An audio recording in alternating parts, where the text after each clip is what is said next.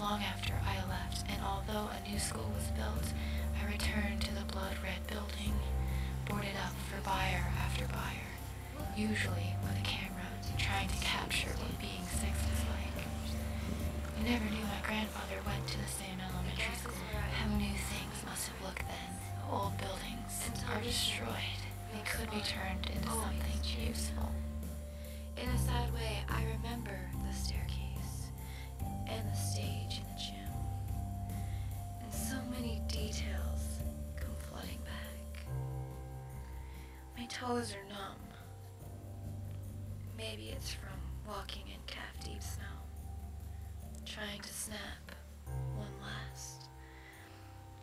And I think about the last time I was here.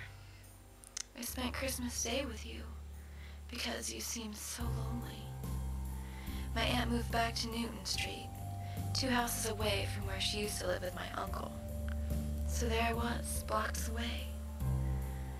I was shocked because your eyes were finally wide open, afraid of what was happening to you. I myself thought the day might never come. Glass was everywhere, doors flung open, orange mesh clinging to parts of your trembling foundation. Still, this all seems too soon, too sudden. A week ago, I lost the entire contents of my hard drive, including the time we spent Christmas together. I'm starting to get that empty feeling. Maybe it's time to go find some more ghosts. Ginger.